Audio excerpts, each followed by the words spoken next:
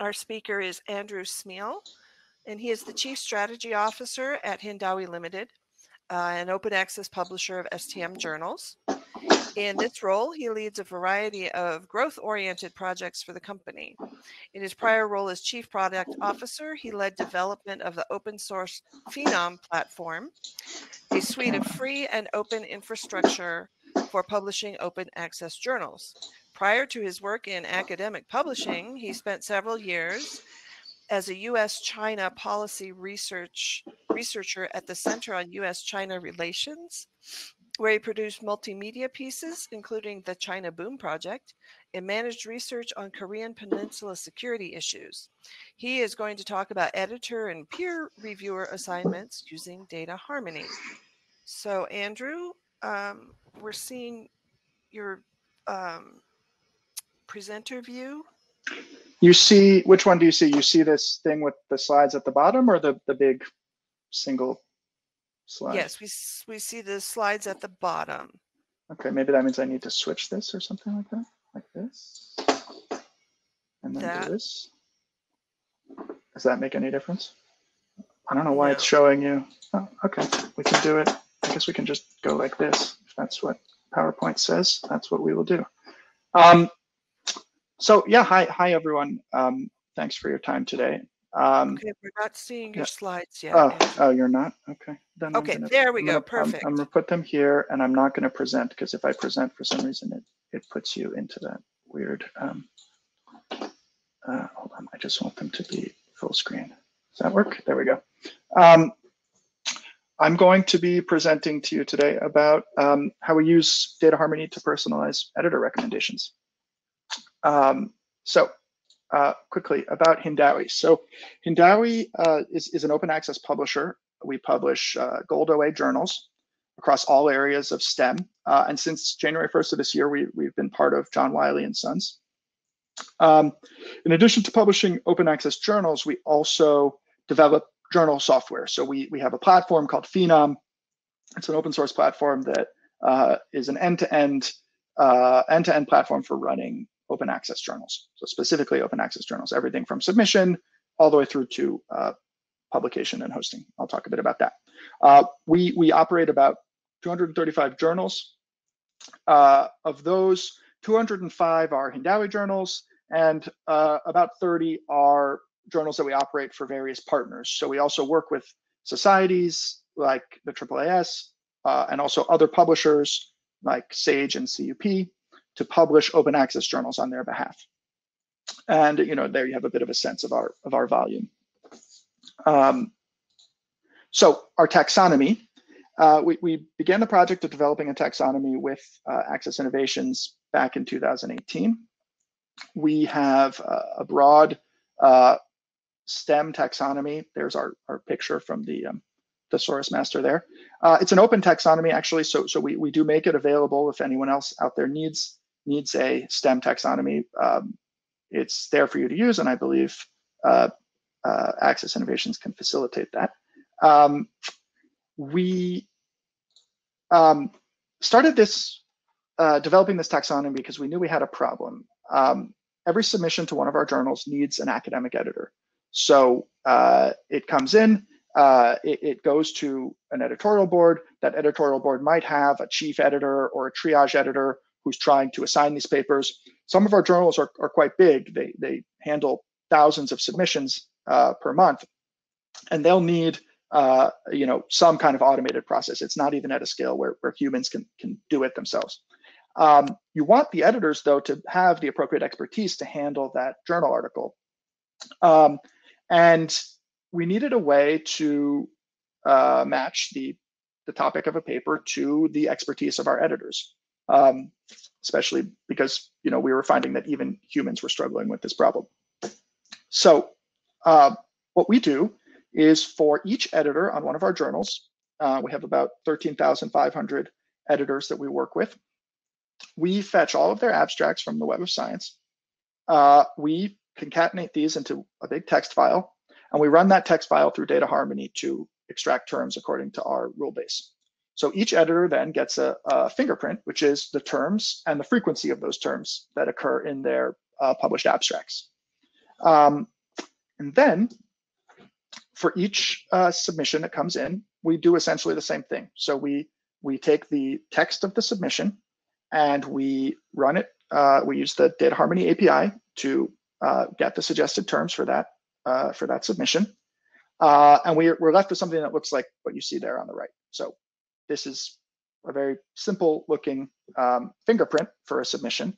And you can see from that it starts to show you a bit about the topic that the paper is covering, but also something about maybe the areas of that topic that the paper is more focused on. And for the editors, the fingerprint looks very similar.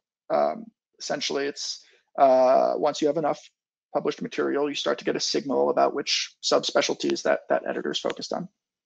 So once we have these two fingerprints, we have an algorithm called cosine similarity that we run. It's I won't claim to be a text and data mining expert. There's people probably in this conference that know far more about this than I do.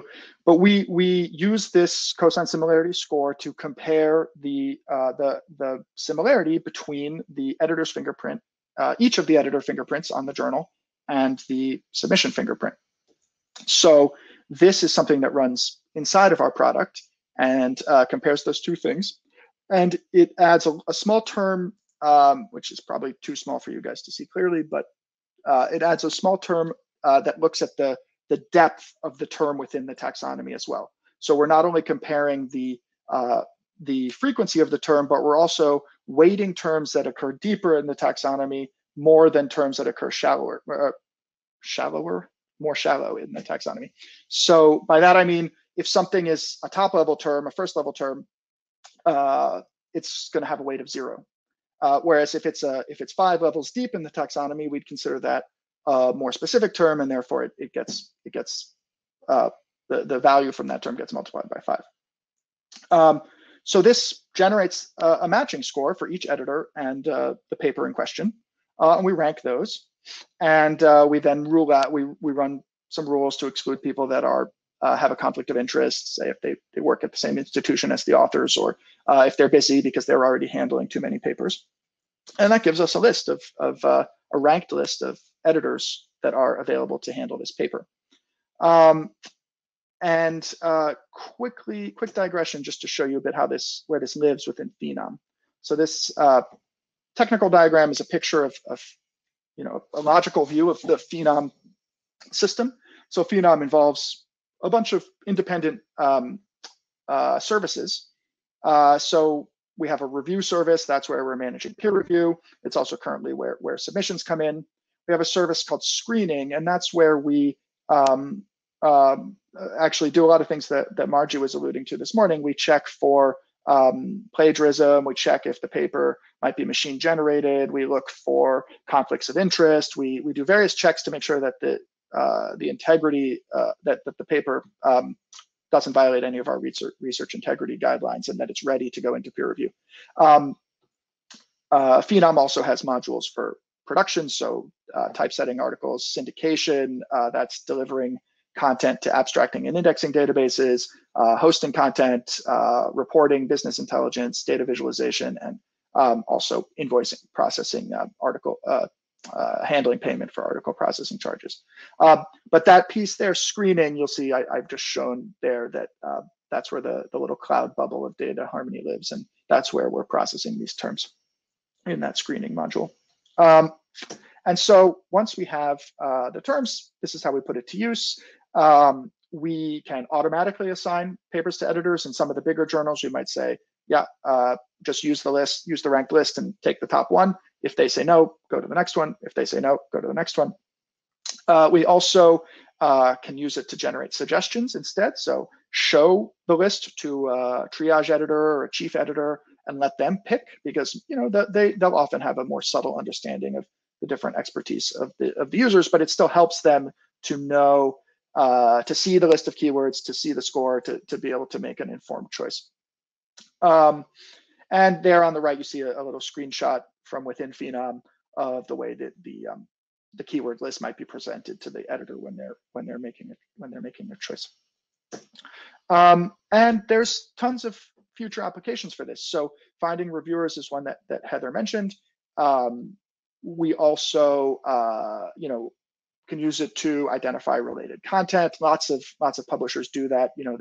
They use their taxonomy to generate collections or to show lists of suggested articles.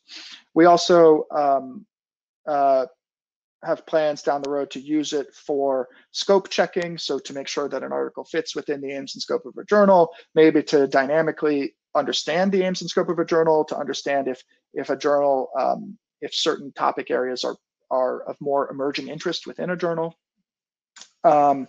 We use it, there's all kinds of applications in search, creating filters on our content on the display side, autocomplete, things like that.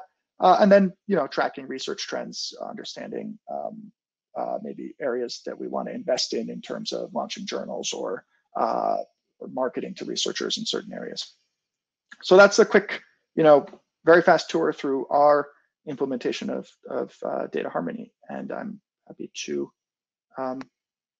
discuss, answer questions.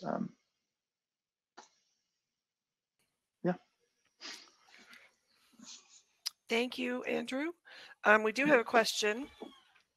How many levels does Hindawi's taxonomy have, and how many does it cover? So I'll jump back to this slide. In terms of levels, I can't give you the exact answer off the top of my head. Possibly one of my colleagues who's here in the meeting might know, but I believe it's 7 or 8. So it goes fairly deep, but that's not uniform, across every topical area. So in some areas we're going quite deep. In other areas we're more shallow. This is actually the picture of our taxonomy here. So you can see that we're divided into a few big top level areas. We have some areas that are not exactly related to a STEM field, like research methods. And Julian confirms that it is 7. So my guess was right. Research methods might be useful because we want to know if an editor has an expertise on, I think like MRIs were showing up on the fingerprint that I was showing. That might be sort of useful because we want someone who's used that particular method before. People and places, similar thing. It might be about analyzing whether some of our content might be based on might cover a certain geographic area, and that expertise might be relevant. So it's not just STEM fields, but then within these big buckets, we also cover, pretty much all of STEM. I mean, we don't do a ton in the social sciences at Hindawi, but we definitely in medicine, physical sciences, life sciences, we have very broad coverage. Great, thank you. We have another question. Have you been able to evaluate the matching algorithm, and what have the early results been? So yes, we have early results validating the matching algorithm. And what I could tell you is that it's definitely performing better than what we had before. And what we had before was round robin assignment. Essentially, it was only looking at a workload and at conflict of interest. So we were basically saying, if you're an editor of this journal, either you can handle any submission to the journal, at least handle the peer review. So find the right experts in the peer review process, or the triage editor, the editor kind of making the human decision of who to assign, would know enough about their editorial boards to make the assignment. And we found that, in fact, that wasn't the case, that we were seeing backlogs develop because there were too many invitations being refused because people were saying, no, I actually don't know anything about this topic. I can't handle this paper. And so since we've implemented this, which has been in the last, month or so, or a bit longer than that, but we're rolling it out in stages. We've seen the backlog start to come down. We've seen the editor accept rate, so the rate that editors are accepting invitations, go up. And we've seen the time that it takes to assign the editor to a paper come down. So I think that was stuck at around 2 weeks for a while, and we're starting to see that come down to 10, 11 days or so. But we do also see areas that it could still be improved. it's definitely not, this cosine similarity algorithm that we're using, and I don't claim to understand it. It's definitely subject to, biases aren't the right word, but certain signals can throw it off.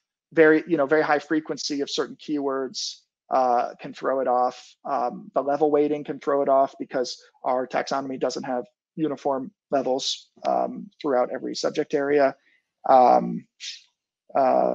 So we're looking at that, and so some of my colleagues, if you're interested, you could talk to Julian Netrafor, who's at the conference, who's working on that specifically as one of our product managers.